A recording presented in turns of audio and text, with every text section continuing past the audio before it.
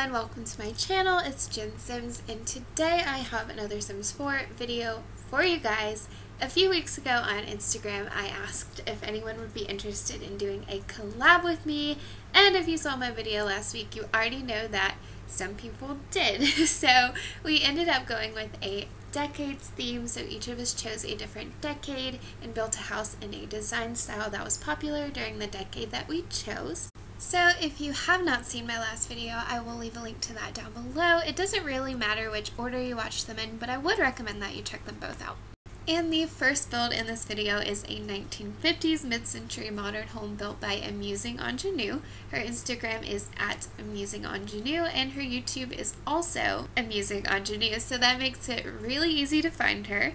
And I hate to be biased, but I was really excited about this build because mid-century modern is one of my favorite build styles. She actually based her build off of a real-life house called the Kaufmann Desert House, and it is absolutely massive. This house ended up being 5 bedrooms and 4 bathrooms, and it is only 1 story. It has a living room, dining room, kitchen, office, master bedroom, and bathroom, 2 smaller bedrooms with a shared bathroom, an area for a maid or butler to live, and a garage. If you have all of the packs that she used to build this house, I highly recommend placing it in your game and exploring it because there is so much to see, and I think this build would be perfect to have in your game for a big family in Oasis Springs. The second house is a 20s Art Deco house built by me. My Instagram is at Simz, and if you're watching this, I don't think I need to tell you how to find my YouTube channel.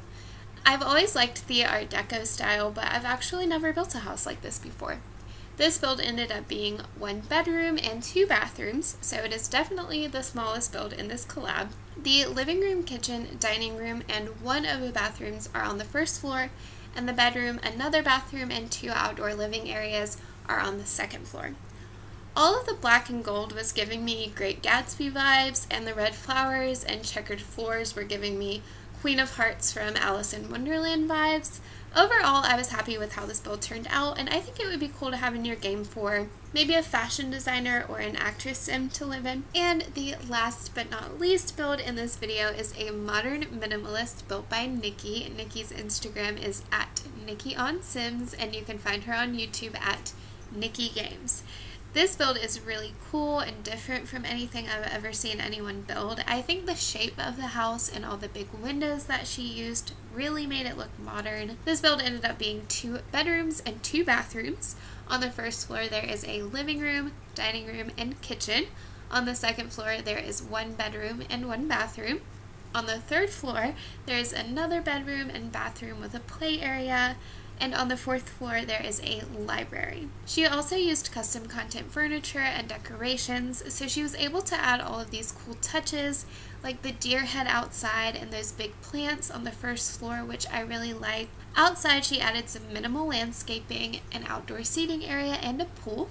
I think this build turned out looking really cool, and if you wanted to download the custom content that she used, I think this build would look really great in your game in either San Myshuno or Newcrest. So that's it for this video. Thank you so much for watching. Like I said in the last one, this collab was so much fun to do.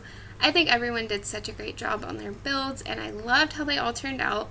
Links to everyone's social media will be listed in the description, so be sure to go follow all of these talented people and go tell them how much you liked their builds. And before you go, leave a comment here about your favorite. And I will see you guys in the next one. Bye!